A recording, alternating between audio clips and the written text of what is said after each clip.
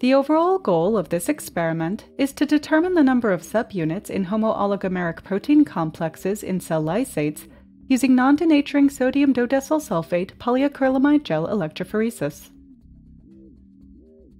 This method can help answer key questions in the field of cell biology, such as the oligomeric status of proteins involved in fundamental cellular processes.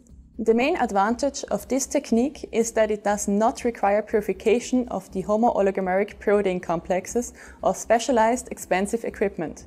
Therefore, it can be performed in most laboratories.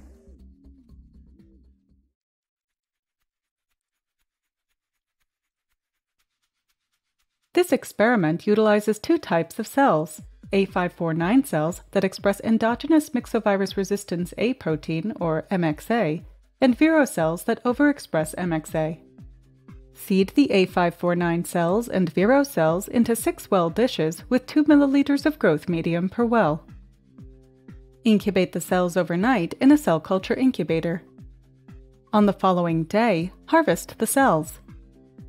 Wash each well with 1 ml of PBS and attach the cells by adding 0.5 ml of 0.25% trypsin EDTA solution for approximately 5 minutes at room temperature.